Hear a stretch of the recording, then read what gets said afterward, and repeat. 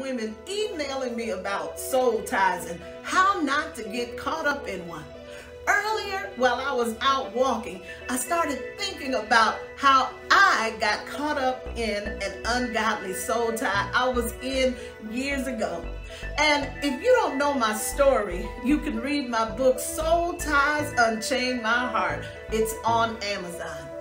Most of us know that men are visual. If they see a woman that they are physically attracted to, they usually tend to go after her. But few women understand that we are audible. And what I mean by that is we tend to be won over by what a man says instead of what he does. We pay more attention to what he says than we do to his actions. Hi, I'm Dr. Patricia Shaw, a Christian relationship coach and founder of the Purposed Woman Inner Circle.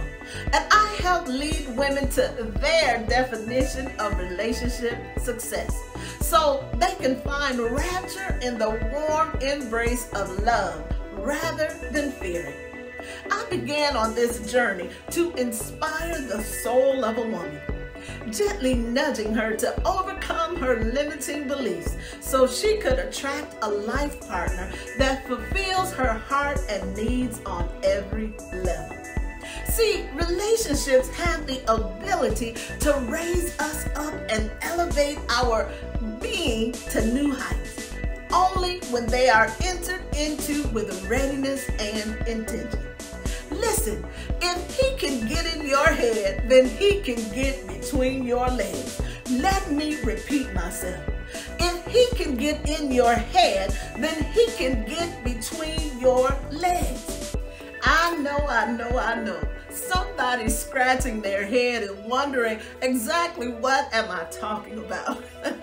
Okay, well, let me take you back to the Garden of Eden, where Mother Eve was. Eve was tricked by what she heard audible. And what she heard allowed her to paint a visual image in her mind, her thoughts, of something she wanted. And that illusion helped her to see something she wanted, which ultimately caused her to take a bite out of the forbidden fruit. Now, I know the word does not specifically tell us what kind of fruit it was, but most scholars tend to say it was an apple. But either way, she took a bite out of the forbidden fruit, which was a physical act. See, if he can't get in your head with enticing words and false promises, aka lies, then he can't get between your legs and have you caught up emotionally and physically. Remember, ladies, guarding your heart begins with your thoughts. So when I learned how to guard my heart, the importance of it, then in walked my husband.